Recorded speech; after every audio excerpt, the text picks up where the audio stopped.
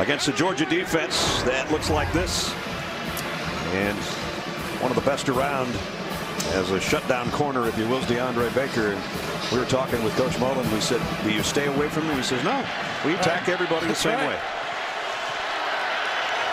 3rd and 2 on the ground. Scott with a first down, but the ball came out and Georgia's got it going the other way down the sideline. Richard LeCounte has it back for the Dogs inside the 15.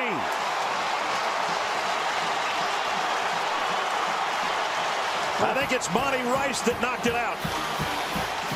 Florida has been the beneficiary of the turnover battle all season. But remember, when we did those opening games for Georgia, they were doing it with their defense, and Monty Rice was the guy. Knocked it out with the tackle. It would have been a very successful first down play, but now Georgia has the ball again, back in scoring position.